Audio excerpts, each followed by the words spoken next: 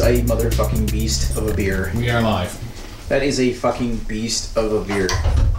I think this is probably going to be stronger than the Dogfish Head. Well, by now. Are you kidding me? How strong is this motherfucker? I haven't looked at it in ages. Let's introduce it and I will give you the guy's surprise. We're going to take a look at... Oh, sorry. Hey there, beer tubers. Welcome back to Maxwell Starr's Beer Reviews. Over here at Sithe Manor with the Sith, we've got HeistAlmighty to my left, and he brought us a beer from BrewDog. We've been getting a few beers here lately from BrewDog. Not this one. Not this one. This one's super special. Hey. This is an oak-aged Imperial Stout. Intergalactic Fantastic Oak-Aged Stout. This is BrewDog's Tokyo. 18.2% ABV. 18! Holy shit! It's basically malt liquor, people. Oh my god, it's basically whiskey. It's basically whiskey at this point. This is a beer inspired by 1980s Japanese invaders. This is a beer inspired by a 1980s Space Invaders arcade game played in Japan's capital.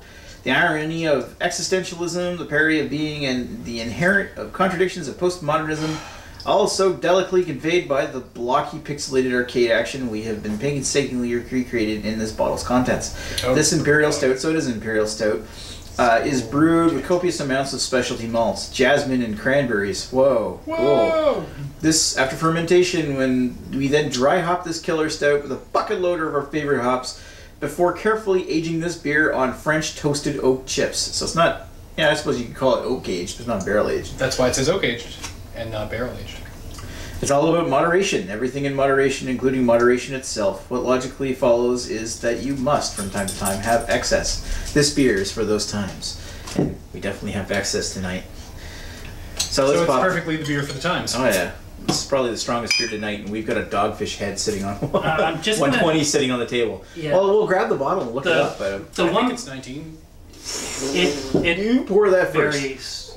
It can be anywhere from... that is very chocolatey. Whoo, that's boozy. Boozy and chocolatey. Boozy. Look at it, it was starting to deform the wax into the cap. Nice. Nice. It wasn't past the best before date, though, so you guys can suck it. Yeah, I know. It's technically still good. Yeah, the 120 actually varies from 15 to 20%. Yeah. Depending on the year. Depending upon the year. But yeah. What year was that bottle? Who brought that? That was Rob Gilbert that brought that to the Dawn's thing, wasn't it? I don't know. I was trying to encourage people. Enough, thank you. Oh God.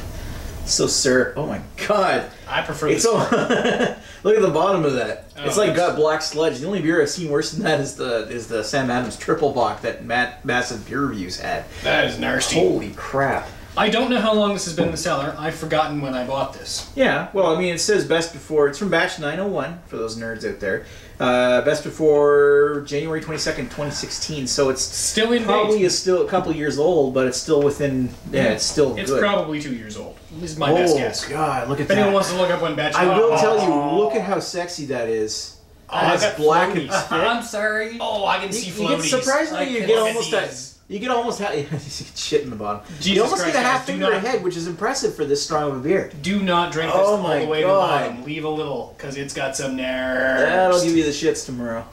It's gonna be nasty tomorrow. The part where all three of us have that amount of floaties, sludge. Yeah, and that's I mean, Sinkies? I took the end of the bottle, so but still, that's a lot of shit. I know. There's a lot of particulates. Speaking of shit, let's sniff the shit. Yep, still booze and chocolate. Oh my God, it's booze and chocolate. And some cranberry. I'm getting a little bit of the beer. I'm getting a little of the fruit. What's jasmine? I don't know. There is no jasmine in that. Oh, that's really strong. That's a whole new world?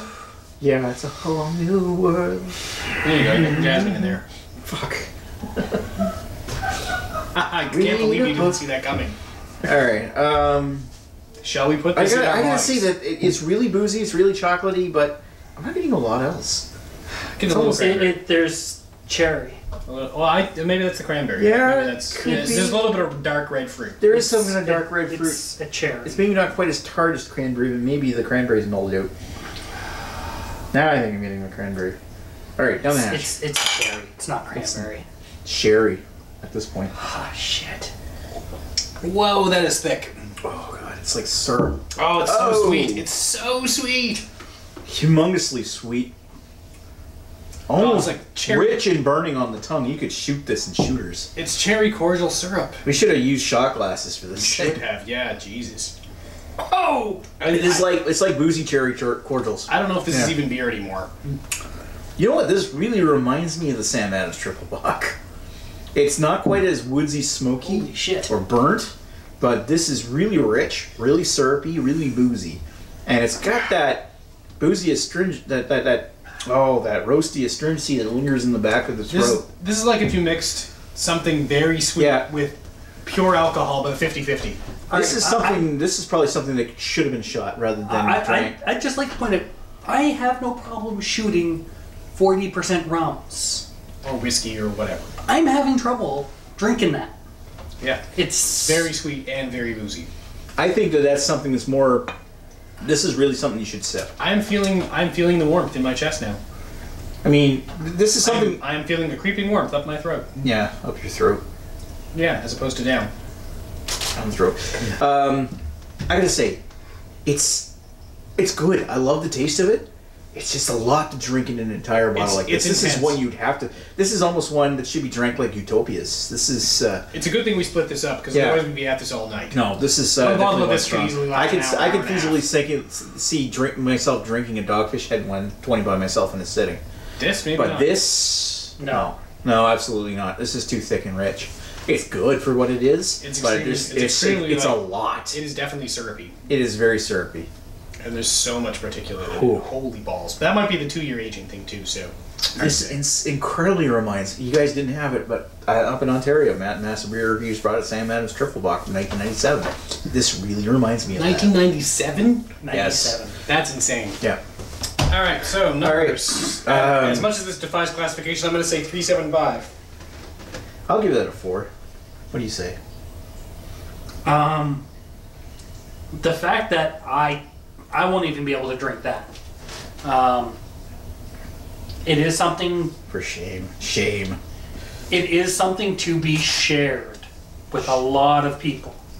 Yes. Yeah. You definitely if you're sharing it with a bunch of people, yeah. I wish I had a second bottle of this to take up to the Niagara Falls next year. I could give it... This is one you could split with a lot of people. You don't want it more than 2 ounces of this puppy. This too if much. You're just having like a little bit, I can give it a 3. I can give it a 3 for that. Okay. But to try to drink on by yourself, the whole bottle, oh my god, that'd be madness. Madness. Each one of these bottles is like 4 madness. Beers. This is Tokyo. Yeah. No. And so yeah, a lot of big flavors, a lot of intenseness. Very rich. Very rich. Rich. Wow. It's not just rich; it's wealthy. I think I'm turning Japanese. I really think so. Do. You really think so? All right. Thanks for watching Maxwell Starr's beer reviews of BrewDog's Tokyo. Wow, that's a hell of a beer. That is so unexpected. Yeah. I wasn't expecting that. I forgot how strong this was. Yeah, it got either that or it got and how long I stronger. had it in my cellar. Shit. I am not responsible. Thanks for watching. We'll talk to you folks later. Cheers. Ooh, man. I feel it. Dear God.